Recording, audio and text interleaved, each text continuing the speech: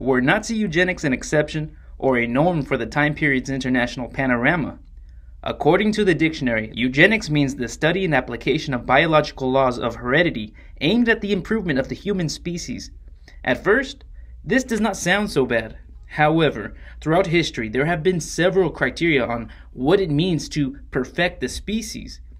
While it is true that many countries of different cultures have had laws forcing sterilization on the disabled, only some applied eugenics with racist motives or against the poor. And this is the type of eugenics which this video will focus on the most. Many people still think of Nazi Germany as an exception, but in many ways, it was not. The whole racist and supremacist ideological background has been continuous in Protestant Europe, from the beginning with Martin Luther, passed on to the pseudosciences defended by the Enlightenment, all the way to the Nazis being the darkest chapter of this history. It is true that eugenic antecedents go back to ancient Greece. For example, in Sparta, the strongest babies were selected so that they could fight as adults while killing or abandoning other babies. It is not until the second half of the 19th century that the Englishman Sir Francis Galton systemized eugenic ideas influenced by Charles Darwin's work, The Origin of Species. Galton proposed eugenics as a science for the improvement of lineages in order to save society from a regression toward mediocrity. He observed that mediocre people reproduced more, and society turned to the protection of the weakest, whose lineages should have become extinct, as it happens with other species. However, he never referred to any concrete policy to be followed. Later, followers of Charles Darwin would continue this tendency by establishing the British Eugenics Society, the first in the world. Until the year 2021, there existed an institution that bore the name of Galton, which was changed because now they repudiate their own eugenic ideas after having defended that such ideas do not have to obscure Galton's other achievements as a scientist. It should be noted that the attempt to introduce eugenic laws in this country failed. For decades, eugenics had expanded as an acceptable science in many circles of the intellectual elite. Famous characters defended eugenics, such as Nikola Tesla and Graham Bell, the inventor of the telephone who opposed marriage for the deaf. That way their offspring would not inherit this ailment. Or the famous economist Keynes, whose movement was later supported by some African Americans in the United States, but with the idea of improving their own race. As far as state policies are concerned, the United States was the country that most seriously adopted eugenic ideas beginning at the end of the 19th century. In 1896, the state of Connecticut prohibited marriage for anyone who was labeled as a textbook epileptic, imbecile, or mental weakling. In the 20th century, eugenic policies began to expand by prohibiting interracial marriages and imposing forced sterilizations on certain Hispanics, African Americans, or Native Americans, along with poor inmates, the disabled, or the mentally ill. Immigration was restricted from Asiatic territories, along with Eastern and Southern Europe, whose populations were considered inferior, etc. In order to implement these policies, eugenic societies were created in 32 states during the 1930s. In 1907, Indiana would approve the first mandatory sterilization law in history. Then another 30 states would follow suit, with the approval of the U.S. Supreme Court. From 1907 to 1963, between 60 and 80,000 people were sterilized under these laws. According to surveys, these laws were very popular among the population. In the 70s, there were so many sterilizations carried out over there in so many uncontrolled ways that there are no concrete figures that encompass all of them. For example, in 1972 alone, the Southern Poverty Law Center published that they had sterilized 16,000 women and 8,000 men with federal funds. During the 1970s, 40% of indigenous women and 10% of men throughout the United States had been subjected to sterilization. Many of these cases took place with the Indian Health Services. Puerto Rico was hit the worst, given it was a poor colony. Unemployment reached 37%. The rural population became what planners called overpopulation. A third of Puerto Rican women were sterilized between 1930 and 1973, reaching the highest rate of sterilization of the world, with more than 300,000 in total. En Puerto Rico, In Puerto Rico, 1 in 3 women of childbearing age has been sterilized. So common is the method that it is known simply as the operation. I have a sister named Felici who was operated on. I have a cousin, Antonia, who was operated on. I have a third sister called Francisca who was operated on, and all are sterilized in order to finish off the family, right? In California, the largest number of sterilizations was carried out within the U.S., more than a third of the total number. The majority of those affected were of Mexican origin. Along with these policies, the indigenous genocide should be mentioned, where rewards were offered of up to $200 per Indian killed by the U.S. government in the 19th century. In California prisons, it was registered that between 1997 and 2013, about 1,400 inmates were forced to be sterilized illegally. In recent years, cases have been detected where Hispanic immigrant women were sterilized without their consent. It has been denounced that consent forms were allegedly too complex as to easily coerce signatures from people with less resources. I worked in Lincoln Hospital for 8 years, and now, particularly, sterilizations are markedly on the increase in the United States.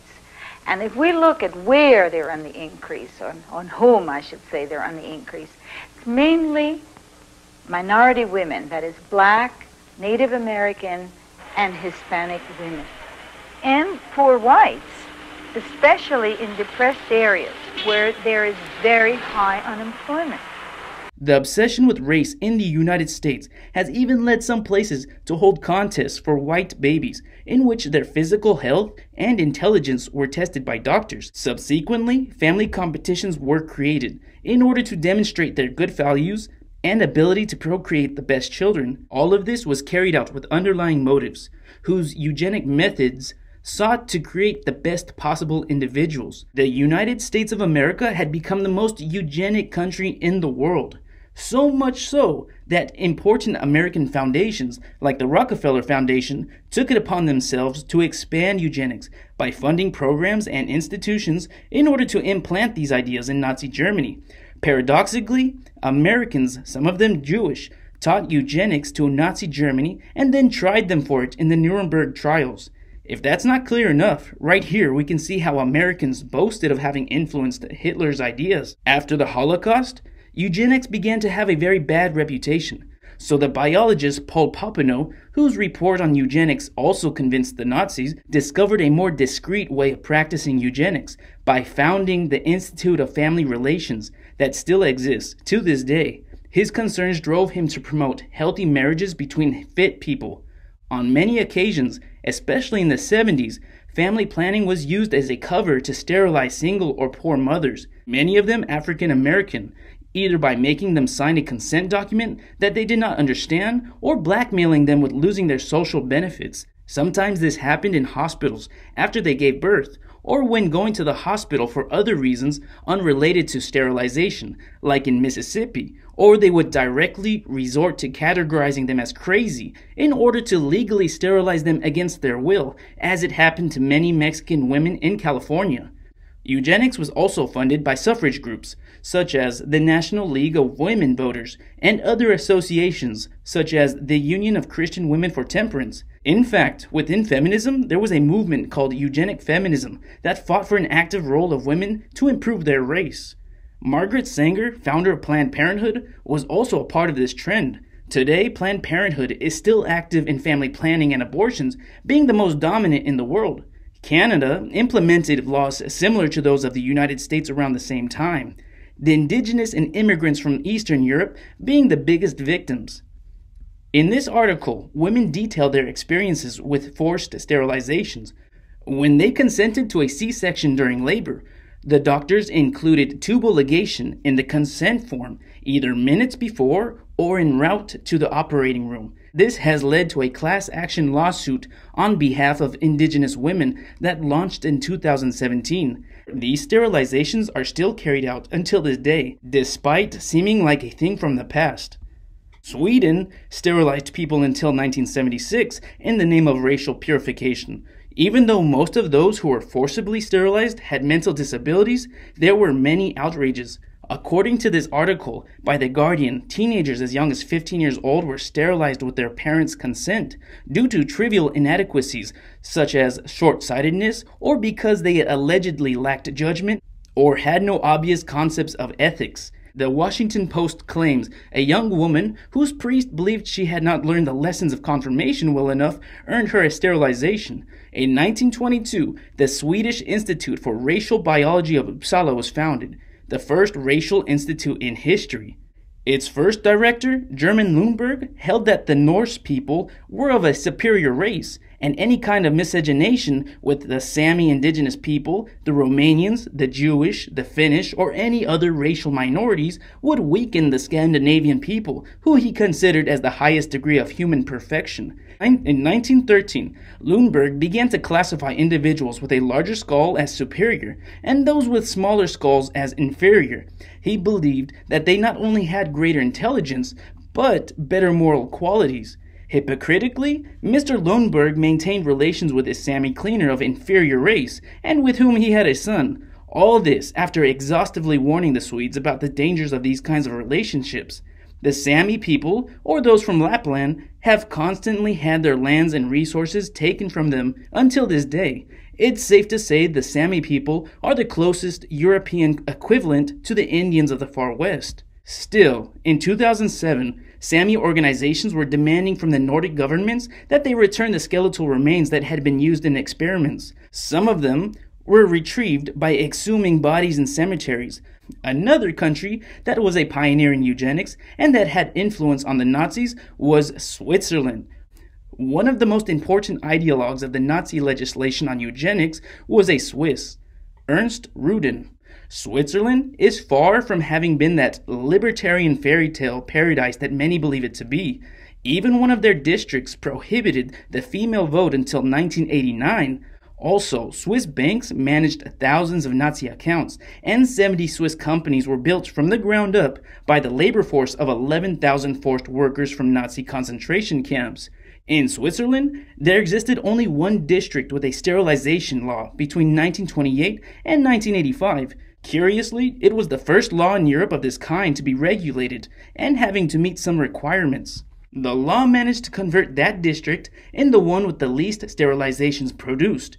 In other districts, there existed legal vacuums that increased sterilizations by coercing women to sign consent, and in not doing so, they could lose state aid. It should be noted that the Protestant areas of this country were much more prone to these practices. Where there indeed existed a Swiss national plan was in its attempt to erase its gypsy culture from the country. The Yenish were declared unworthy from 1926 to 1973 by the private but quasi-state Juventud organization.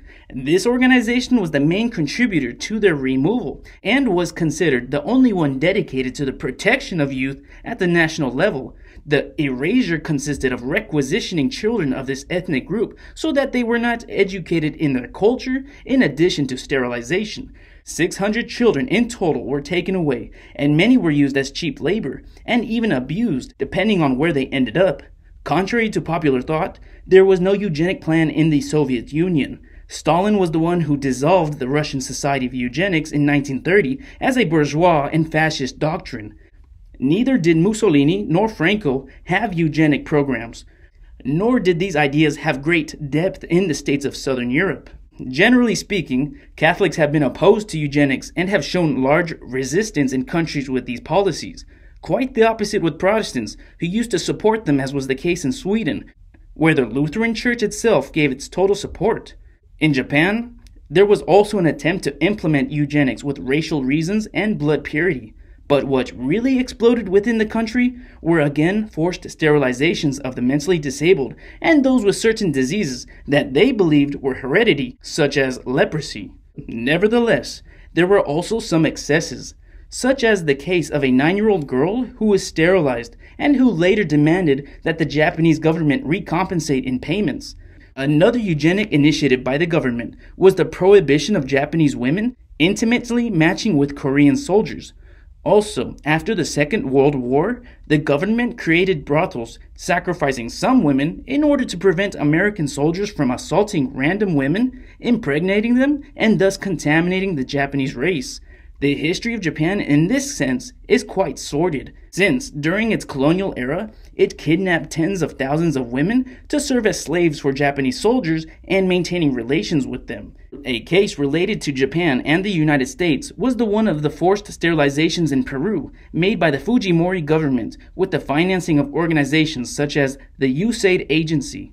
For the international development of the US, the UN, and a Japanese private entity called Japanese Foundation, more than 300,000 indigenous people were sterilized in this campaign. Although reports of forced cases were minimal, it is not known whether most were totally voluntary, if a ton of propaganda was used to coerce them, if people did not want to speak out, or if people were simply unaware of the operation that was carried out.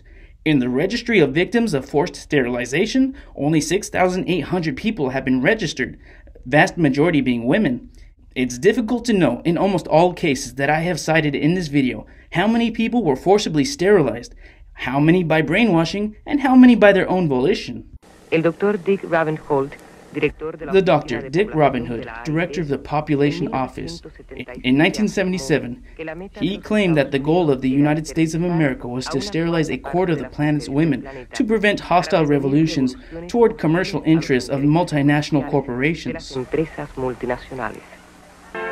Millions of dollars are being invested by private foundations in studies on population control in countries such as Puerto Rico and India.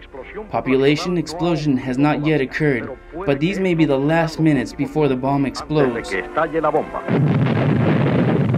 Another recent case from the East, although much less aggressive, is that of China, that approved the law of maternal and child health care that requires women to perform a premarital examination.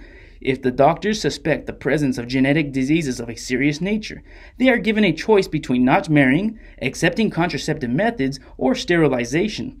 Today, laws that force sterilization on the mentally disabled and transsexuals are being repealed in many countries.